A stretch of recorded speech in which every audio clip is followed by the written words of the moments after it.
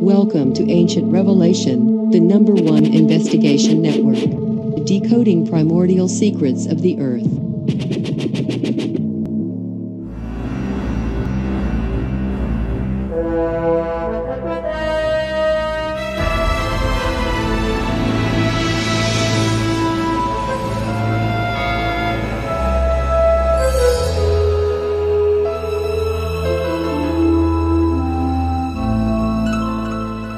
Are there supernatural powers that can predict the future or influence events? Many who practice channeling, astrology, and tarot believe there are. Others have tried to offer proof. Among those who have claimed to have the power of the occult is Aleister Crowley. He believed that he could focus his mind and bend anyone to his will. One day in the 1920s, as he walked down a New York street, with his friend William Seabrook, he put his powers on display. Seabrook asked for a demonstration of this. So Crowley pointed to a gentleman who was walking down the street and said, "Watch this." And Crowley then began to mimic the walk and the step of that person. And then Crowley suddenly dropped to a crouch and stood up again. And the person he was mimicking slipped and fell on the sidewalk. And then got up and looked for a banana peel or whatever and couldn't figure it out. And that was Crowley's demonstration of one of his newfound magical powers. The story is legendary in occult circles, held as proof of a concept called action at a distance. Occultists in general believe that they can affect things far away, whether they can divine them and see them far away, or whether they can actually influence things far away. Magic is both an art and a science. Certain things cause certain effects to happen. At the same time, they have to be done with a certain intention and perhaps a certain flair in order to work. Was Crowley a master of 20th century occult magic, as some have claimed? His beliefs were nothing new. Crowley took his lead from the Egyptians, early occultists who believed that spells could heal the sick and make crops grow. Some things that seem supernatural can often become accepted fact. Sir Isaac Newton believed that an invisible force called gravity that held planets in orbit around the sun created action at a distance. Newton hesitated to share his groundbreaking theory of gravity for fear that it would be branded as magic. Science nowadays really is touching against ideas dealing with where magic and spirituality and religion intersect. And they're both ways of trying to find out about how the world works. The occult means secret or hidden, and its early masters were regarded as true magicians, but they were also the first scientists. Their discoveries in the occult arts of astrology and alchemy gave birth to modern scientific disciplines. You go back to ancient times, there was no science. So the magicians and the alchemists and the proto-mathematicians, they were doing science, but they were also doing literature and philosophy and cosmology and religion, and there was no sorting out of those things. Since the birth of what we would call modern science, science and the occult have sort of separated the paths. Many still view the occult with suspicion, but modern science is often working on the edge of the supernatural, trying to solve mysteries that confronted the first magicians. Serious physicists are contemplating time travel. Serious physicists are contemplating parallel universes. Serious physicists are trying to understand the 11 dimensions of string theory. And when you get into those realms, you start to look to myth and sort of magical thinking and almost surreal thinking as a way to even talk about those things. Were the early occult masters keepers of secrets that modern science is only beginning to rediscover? The trail of the occult begins in Egypt 5,000 years ago. Just before the rise of Egypt's great pharaohs, hieroglyphics or pictographs were invented. Egyptians used them to document their history and religion, and to practice complex systems of astronomy, astrology, and geometry. They believed their powerful knowledge came from the god Thoth. Thoth, or Tahuti, was the Egyptian god of magic. And more than just the god of magic, he was the god of writing, of astronomy, of mathematics and science. He invented language, invented writing. Only priests with special training were allowed access to Thoth's sacred knowledge. Imhotep, builder of the first pyramid, was one of the chosen.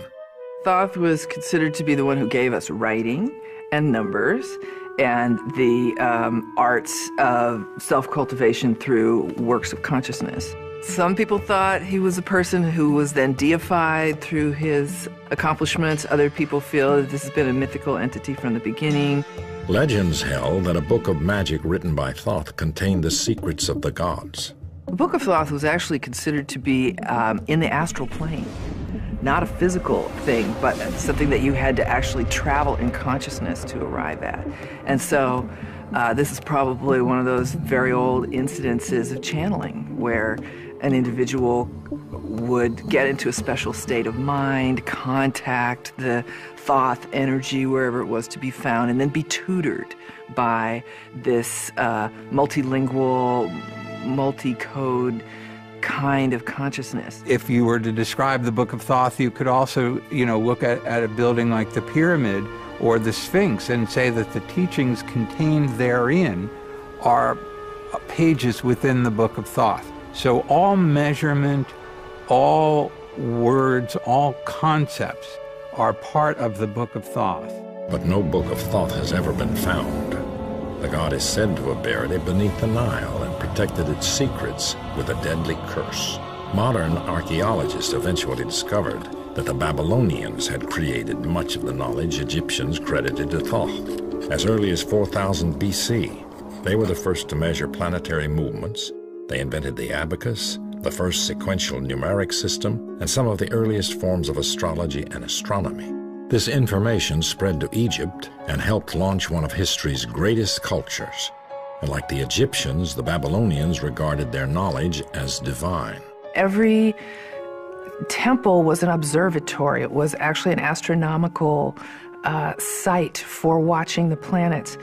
The whole concept of divining means trying to understand the will of the gods.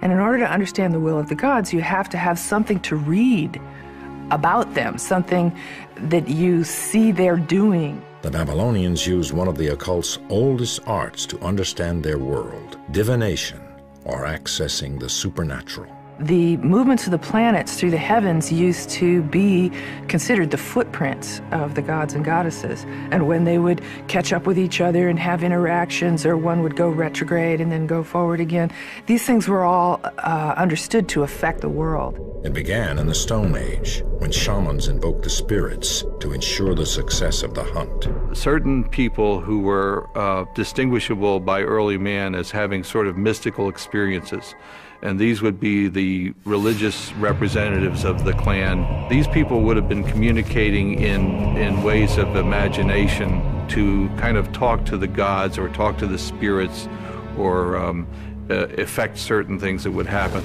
In Egypt, divination developed into a sophisticated system of rituals and ceremonies designed to contact the gods who ruled their world. Of course, you were trying to influence things like your success in business or the crops. The Egyptians used rituals, they used incantations, they used symbols to convey all of those things. The pharaoh himself was the head of their religion, so that he was probably the chief practitioner of both their religion and their magic. Much of what is called ceremonial magic, the casting of spells, the use of magic words and incantations, came from the Egyptians. When Phoenician traders spread this knowledge throughout the Mediterranean world, magic became practical.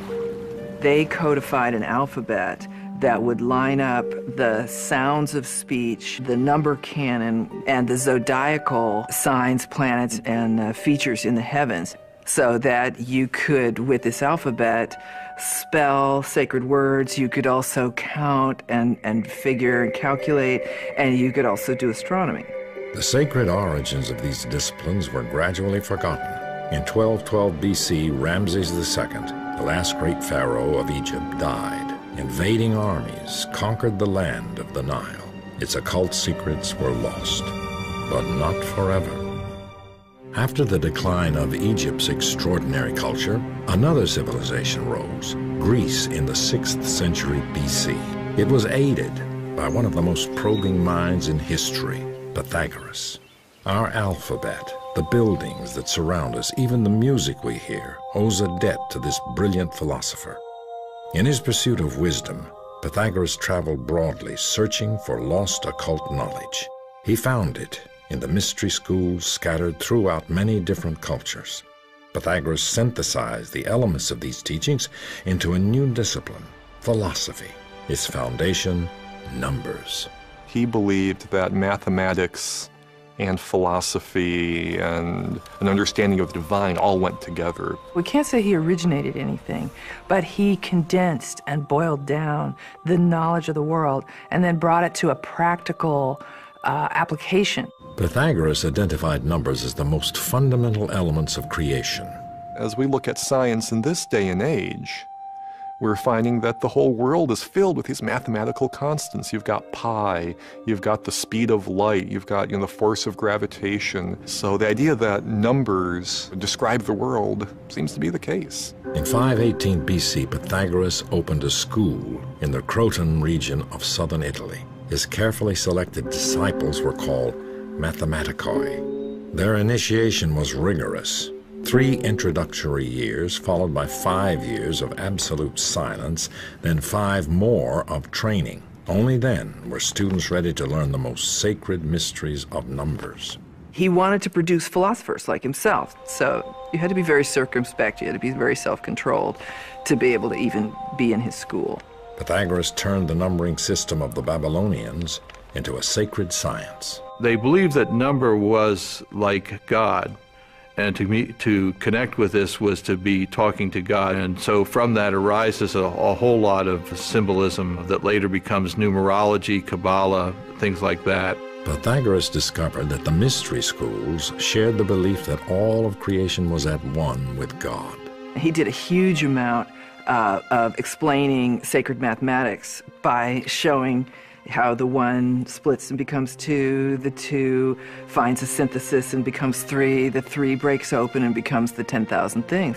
And that same story you read in the I Ching, you read in other metaphysical ancient documents, because everybody was trying to understand, how do we get number out of all? Many credit Pythagoras and his school with the development of numerology and the efficient Greek alphabet eventually adopted by much of Western culture. Pythagoras also applied numbers to decode music, which Greeks regarded as the language of the gods. He invented the monochord, which defined the numerical ratios of the musical scale. Pythagoras believed he had solved the mysteries of the universe. But there was also this idea that there was a music of the spheres, that the heavens itself was playing a sort of orchestral piece. The planets themselves stack up around the sun at harmonic intervals. White light breaks out into color at harmonic intervals. Sound is also harmonically, the harmonic sequence that comes out of any given note, those nodes of overtones are all governed by the same mathematics. So it was Pythagoras who articulated harmonic math to the West. Ultimately, the exclusivity of Pythagoras' school caused its downfall. In 508 BC, the school was burned to the ground.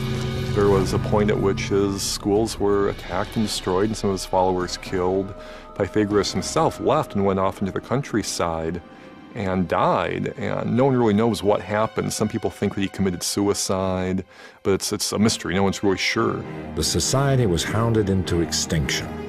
Generations of later Greeks built upon Pythagoras' philosophy, and Aristotle turned it into science. But then came Christianity, and for the next 1,000 years, religion cast a long shadow over science and the occult. During the first 15 centuries of Christianity, occult knowledge was driven underground.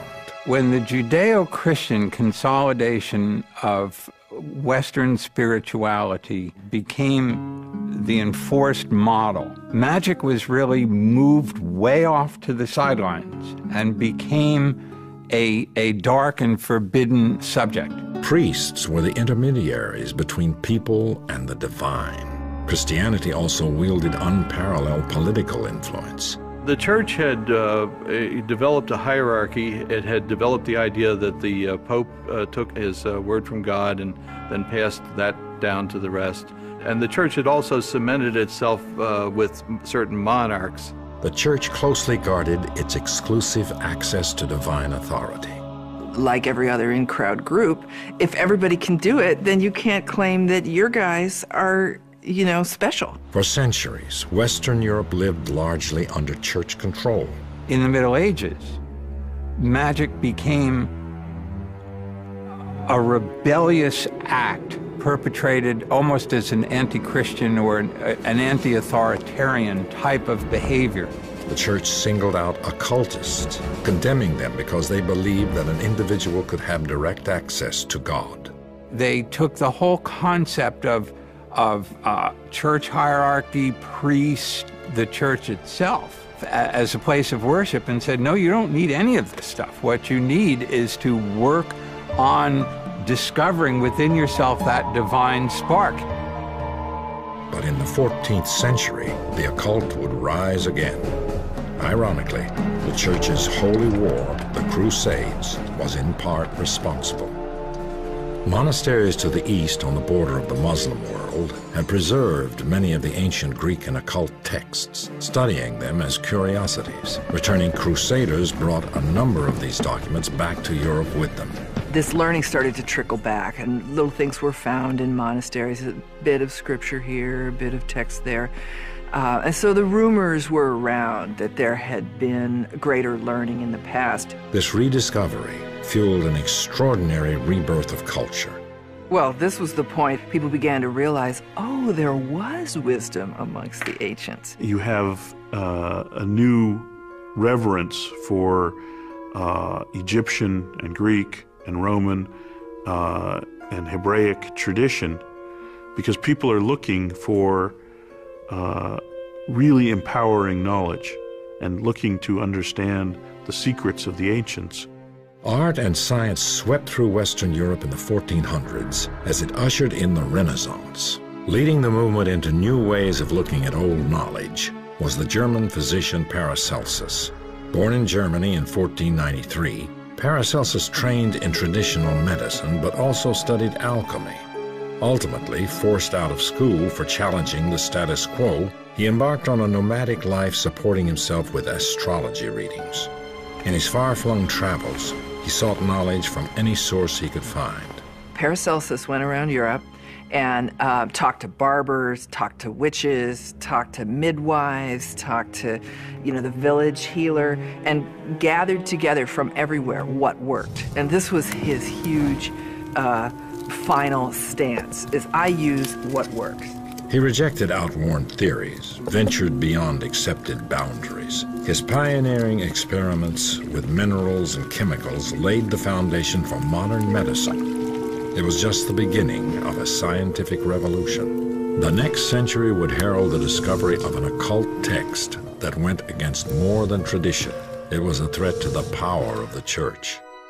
The Renaissance brought about a new spirit of learning, and academies sprung up throughout Europe.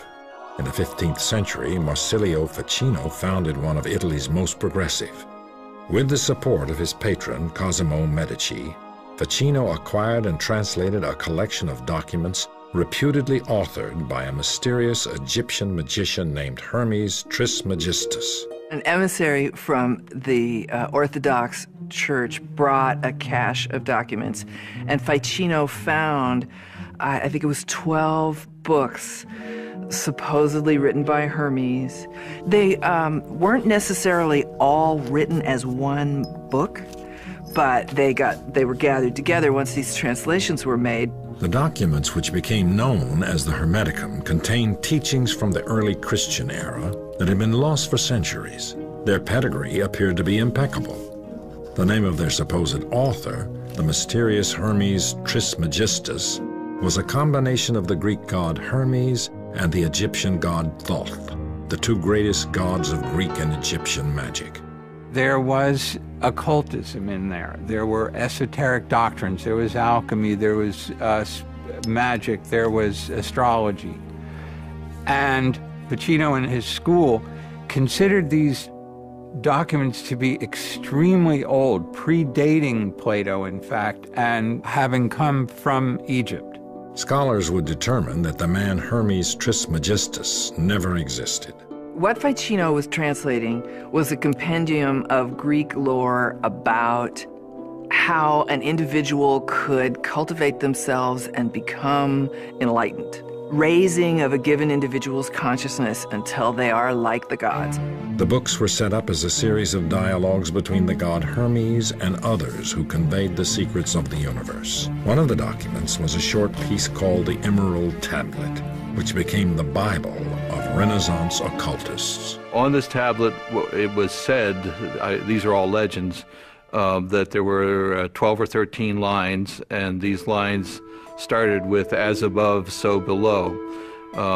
This was the great idea of the pattern of the universe, the pattern of the stars and the great universe is repeated as well on the earth. The Hermeticum restated the teaching of the early mystery schools, that human beings possessed a divine nature. So this is really the goal of Hermetic initiation and any other kind of initiation, would be to transcend our mortality and put us back into our ultimate state as spiritual peers. The Hermeticum dazzled Renaissance scholars, and occultism was reborn.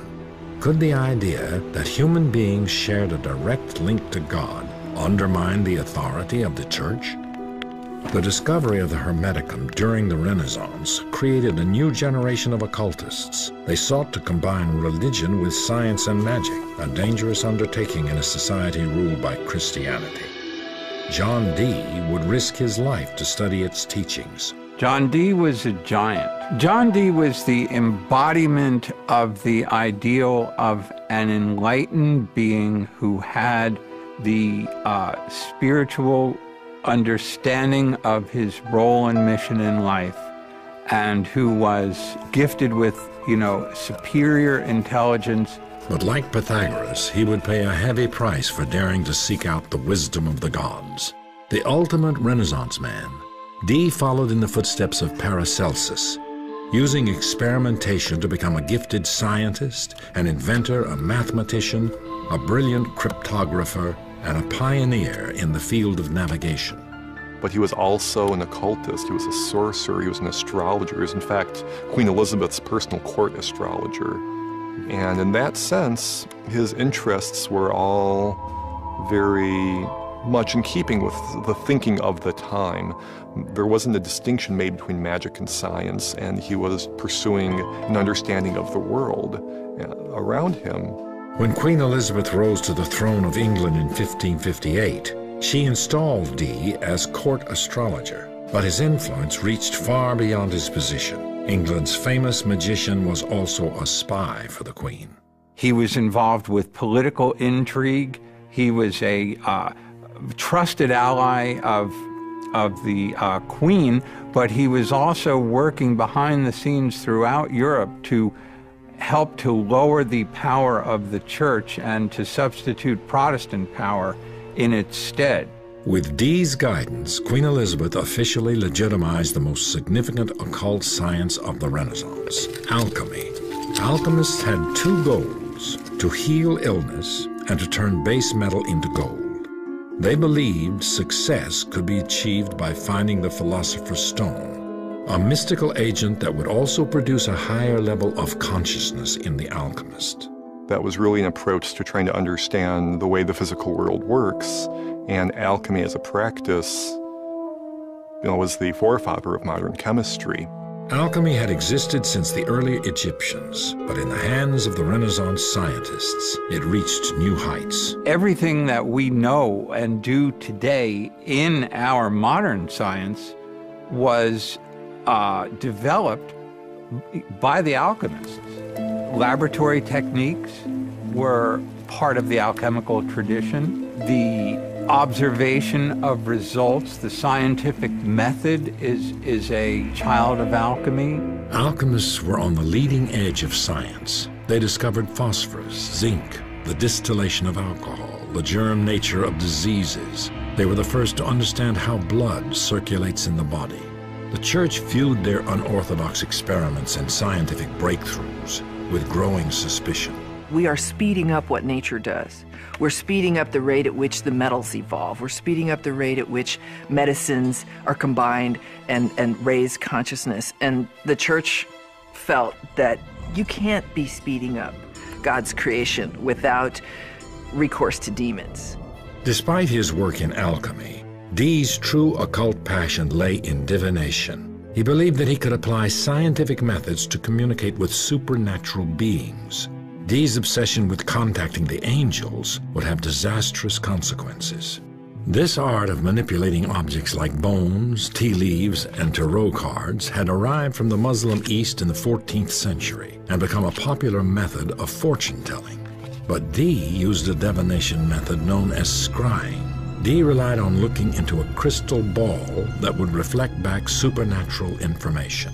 Scrying is a long-time-old technique, scrying into glasses, mirrors, bodies of water, anything that would have a reflective surface, and see if you could see not just the material things, but the spiritual things standing behind. These efforts were unsuccessful until one day a young man named Edward Kelly appeared at his door. Kelly seemed to have the talent to see into the shadow world.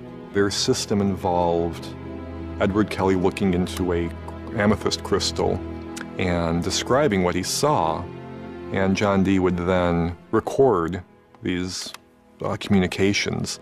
Kelly began receiving messages from the angels. They spoke in a language he called Enochian, from the lost biblical book of Enoch.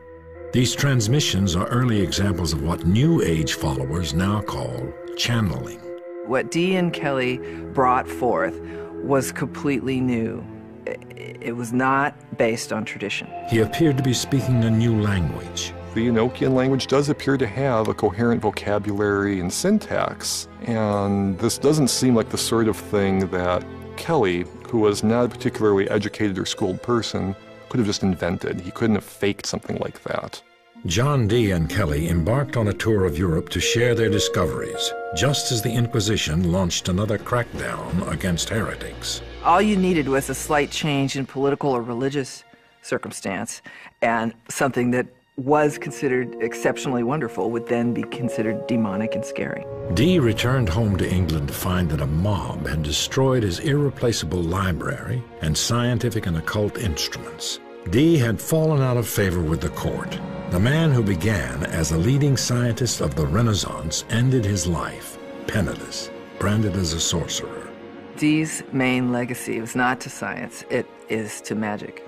And it's because of those who have come after, who have seized upon what he created and made it into a new worldview, whether it's consciousness arts or ceremonial magic or divination, could take place inside these new parameters that they set up.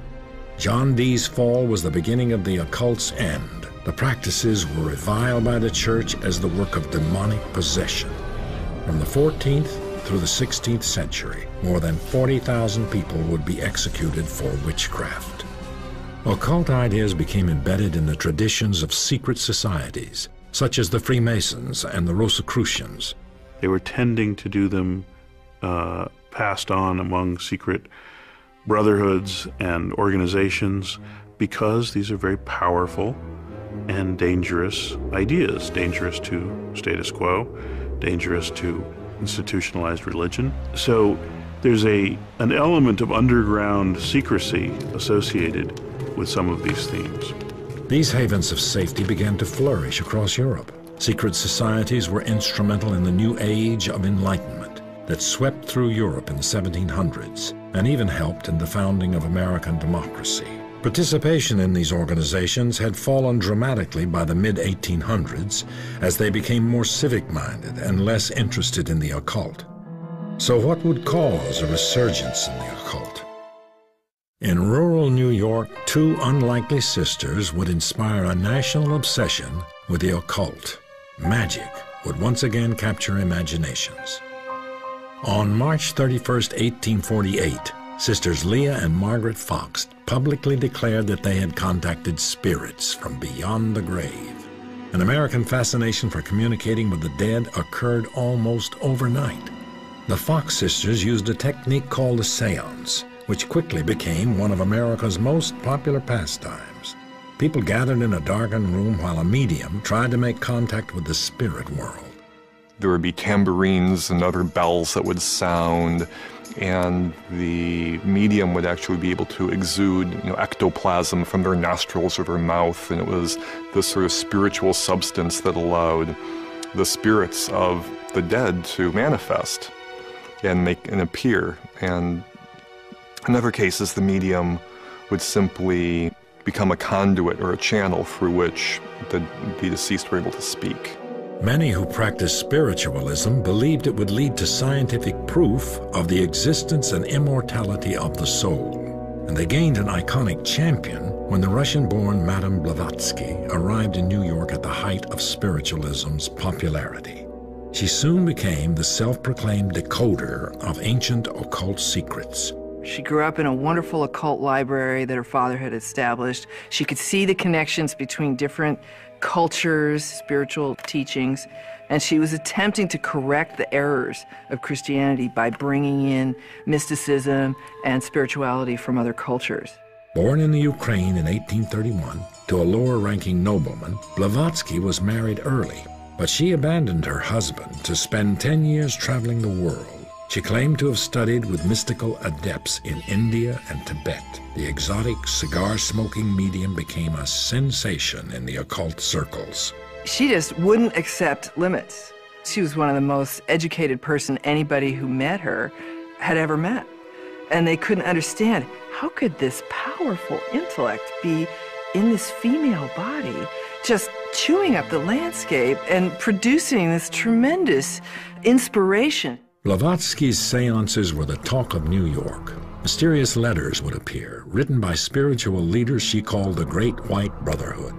Blavatsky was not above taking advantage of the popularity of seances to push her own cause, and she used these seances to very spectacular effect to materialize letters written by these ascended masters as instructions being passed down to her. The Brotherhood dictated to her the books that became the foundation of a new science of mysticism, Theosophy. Blavatsky wrote essentially two gigantic collections, Isis Unveiled and The Secret Doctrine, which purported to be the teachings, the secret teachings of this kind of Eastern brotherhood, the mystery schools of initiation. And she totally altered the spiritual landscape of Western civilization by introducing those concepts. She was very much a pioneer in bringing ideas of Eastern esotericism into the West. She focused on the similarities between Christianity and Hinduism and Buddhism and other spiritual traditions, arguing that there is in fact a tradition that underlies all spiritual faiths in the world. Blavatsky regarded her work as spiritual science and made connections between recent scientific advancements and occult beliefs.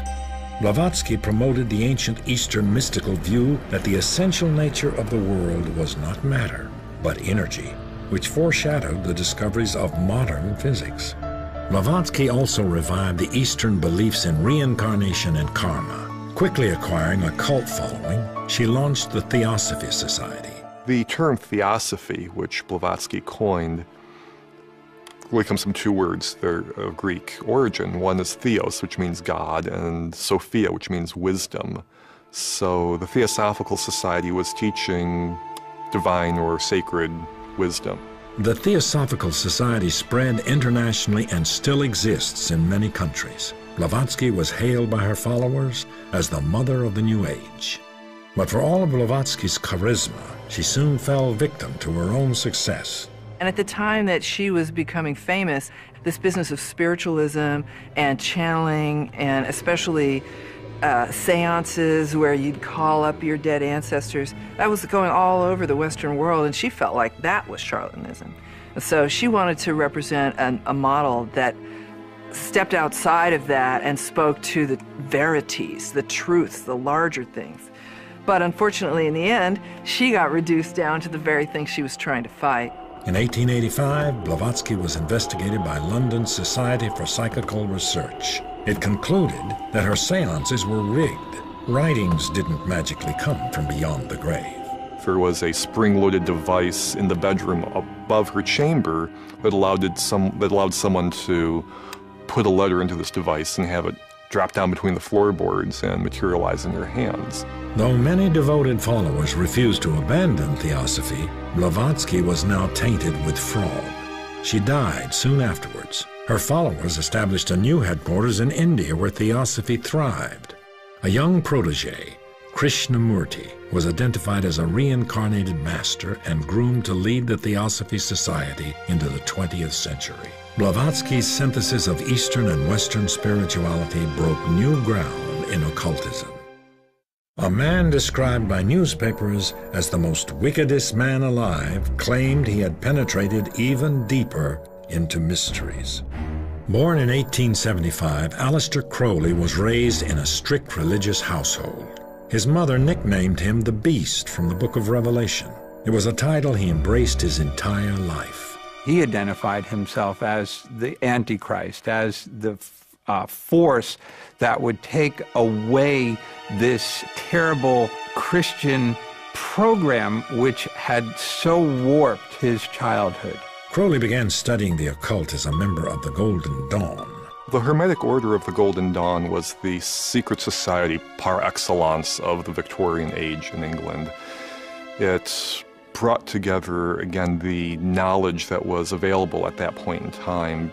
So you had tarot, and you had Kabbalah, and you had John Dee's angelic magic and Rosicrucian traditions all being melded together under a single system. The Golden Dawn attracted many of the London intelligentsia. Crowley, though, ultimately broke away from the group. He would find his own system of belief after a trip to Egypt, where his wife received a mystical signal that told him to prepare himself for a message from the gods. Heeding the call, he began spontaneously writing a book he called the Book of the Law. This book announces a new law for mankind. And in fact, it tells us that we are very emboldened and brightened spiritual entity, that in fact, we are as the gods. The Book of the Law was another synthesis of Eastern and Western spirituality. Crowley called his new system the Lema. It incorporated principles of magic that he said he had learned from ancient Egyptian and other occult sources. He became a self-proclaimed master of action at a distance, focusing the power of his intention or will to create desired effects. Aleister Crowley defined magic as the art and science of causing change to occur in conformity with the will. And his whole approach is basically to empower the practitioner to make their intentions happen, to materialize what they want to have happen in the world. The Lema's fundamental law was, "Do what thou wilt shall be the whole of the law. Love is the law. Love under will." While this may have meant pursuing a higher path for some, for others, it excused every variety of deviant behavior.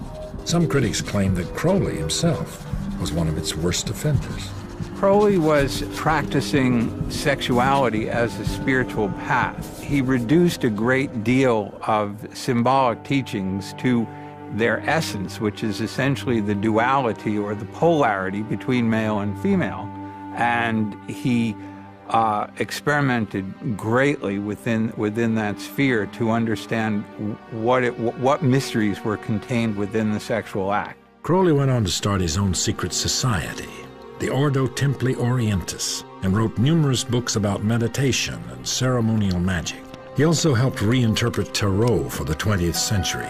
The tarot is a pictorial representation of occult teachings. It's a method of going within and contacting archetypal levels within oneself, spiritual levels, and entering meditative state in which intuition is heightened and maybe even, where you can see certain patterns developing because you're in the right state of mind While popularized by Italian noblemen in the 1300s as playing cards, some say tarot's origins date to ancient Egypt. Over time, they acquired occult significance.